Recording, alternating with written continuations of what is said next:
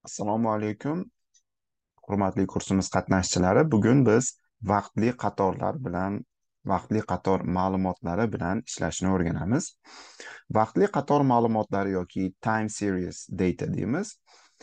Bu ma'lumotlar cross-sectional datadan tubdan farq qiladi. Bular vaqtlar davomida yig'ilgan yoki bo'lmasam vaqtlar davomida qayd etilgan ma'lumotlardan shakllanadi. Aytaylik, siz tadqiqot obyekti sifatida O'zbekiston iqtisodiyotini oldingiz. O'zbekiston iqtisodiyotining aytaylik 20 yillik ko'rsatkichlari, choraklik ko'rsatkichlari. Demak, o'sha 80 ta davr, ya'ni 20 yil davomidagi 4 ta, har bir yildagi 4 ta chorak bilan 80 ta davr bo'ladi. Mana shu 80 ta davr sizning ma'lumotlaringiz va bu ma'lumotlar vaqtli qator ma'lumotlar deyiladi. Ya'ni bitta tadqiqot obyektini yillar davomida kuzatish. Ushbu kuzatish davomida qayd qilingan, yozib olingan, tekshirilgan, o'lchangan ma'lumotlar, vaqtli qatorlar, cross-sectional ma'lumotlardan ko'ra farqli xususiyatlarni namoyon qiladi. Bugun demak, bugungi darsimizda aynan mana shu xususiyatlarni ocha boshlaymiz, sizga tanishtira boshlaymiz.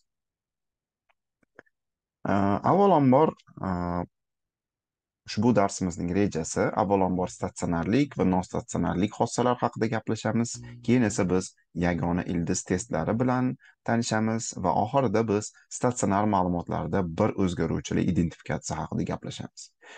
Albatta, agar siz birinchi marta eshitayotgan bo'lsangiz, bu tushunchalarni biroz g'alati tuyulishi mumkin.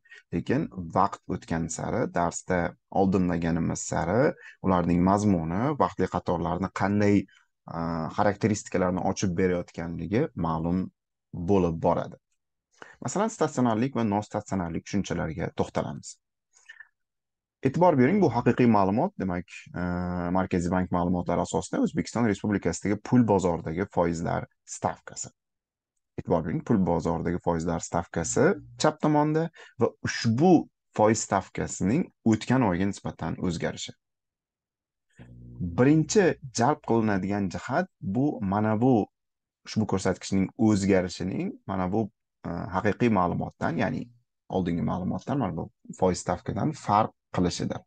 Ikkinchi ma'lumot, ya'ni bunday o'ylab qaraganda bu ikkinchi ma'lumotni biz mana bu ma'lumotdan yasadik. Ya'ni o'tgan oyga nisbatan farqlarni topib chiqdik. Mana bu farqlarning o'rtachasi o'zgarmayapti. Deyarli o'zgarmayapti. Volatilligi ham o'zgarmayapti. Haqiqiy o'sha pul bozoridagi yillik foiz stavkasi esa o'zgarib borayotganini ko'rishimiz mumkin, o'rtachasi. Misol uchun aytaylik, boshida 10% atrofida, keyin esa 15% atrofida o'rtachasini qayd qilishimiz mumkin. Albatta, bu yerda haqiqiy son biroz farq qilishi mumkin, lekin taxminan shunday. Yoki bo'lmasam, O'zbekistondagi fond bozori umumiy indeksi chap tarafda va o'ng tarafda. E'tibor bering, o'ng tarafda vizual nuqtai nazardan ko'rishimiz mumkinki, o'rtacha o'zgarmayotgandek. Uchinchi holat bu O'zbekistondagi real yalpi ichki mahsulotning choraklik o'sishi, ya'ni o'tgan yilning shu choragiga nisbatan o'sishi va ushbu ko'rsatkichning ham o'zgarishi chap o'ng tarafda. Demak, mana bu ko'rsatkich bu yerda demak chap tarafda o'rtachasi nisbatan ko'proq o'zgarganligini kuzatishimiz mumkin. O'ng tarafda esa o'zgaruvchanlik, o'rtacha atrofidagi o'zgaruvchanlik kamroq bo'lgan. Eng ko'pi bilan mana 2020-yilgacha, o'sha koronavirus pandemiyasigacha aytishimiz mumkinki, o'rtachasi kamroq o'zgargan real yalpi ichki mahsulotning demak o'sishiga nisbatan, choraklik o'sishiga nisbatan. Demak, sezgan bo'lsangiz, biz qandaydir bir dixotomiya haqida gapiryapmiz, ya'ni ikkitali solishtirma, ikki xil ko'rsatkichlarni solishtirish haqida gapiryapmiz. Agar o'sha mavzuchamiz boshidan sezgan bo'lsangiz, biz statsionarlik va nostatsionarlik haqida gapiryapmiz. Ya'ni statsionarlik mana bu xossalarga ega bo'lgan vaqtli qatorlarni biz statsionar deymiz. Birinchisi, o'rtachasi o'zgarmaydi. Statsionar ma'lumotlarning variatsiyasi ham o'zgarmaydi va bir xil vaqt oraliqdagi vaqtli qatorlar orasidagi kovariatsiya yoki korrelyatsiya o'zgarmasligini ko'rishimiz mumkin. e'tibor bering, mana bu fond bozori ayniqsa mos tushadi, o'rtachasi o'zgarmayapti, variatsiyasi ham o'zgarmayapti. Bu asosiy xarakteristikasi statsionar ma'lumotlarning, demak o'rtachasi ham, variatsiyasi ham o'zgarmasligi.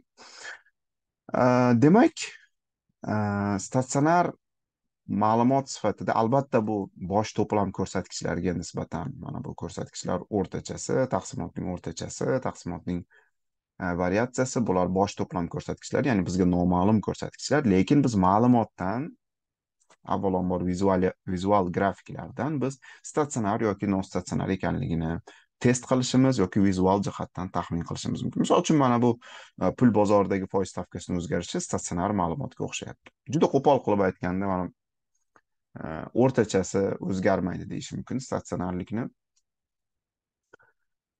Demak, mana shu statsionarlik. Nostatsionarlik esa aynan mana shu xossalarning teskarisi nostatsionarlik deyiladi. Ya'ni o'rtachasi ham o'zgaradi, variatsiyasi o'zgaradi, bir xil vaqt oralig'idagi korrelyatsiyalar o'zgaradi. Demak, bu nostatsionar ma'lumot. Demak, bir-biriga qarama-qarshi tushunchalar statsionar va nostatsionar. Demak, oldindan hozirdan aytishim mumkin, nostatsionar ma'lumotlar bilan biz regressiya qilayotganimizda noto'g'ri xulosalarga kelamiz. Ya'ni spurious regression deymiz inglizchasiga, bu chalg'itadigan, aldaydigan regressiya degani. Mana shunday aldaydigan natijalarga olib kelamiz.